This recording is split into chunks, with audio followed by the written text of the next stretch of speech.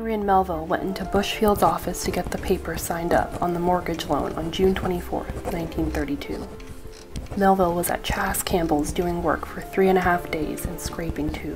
He got $14. Henry paid $70 to William McNichol on August 5th, August 1932, on interest Jane and Ann owed. Melville split wood all day Friday, and then there was Monday afternoon. $4. Chas got a piece of the cream separator mended at Fred Hollenbeck.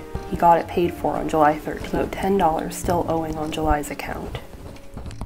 Jane and Ann's mortgage on our old home closed February 1st, 1933.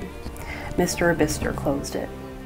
Adeline Mathers was the accounts keeper for her family in Huron County, Ontario. In her diary, she records that the Mathers had lost their second mortgage due to the economic impacts of the Great Depression, which severely affected Canada's rural communities.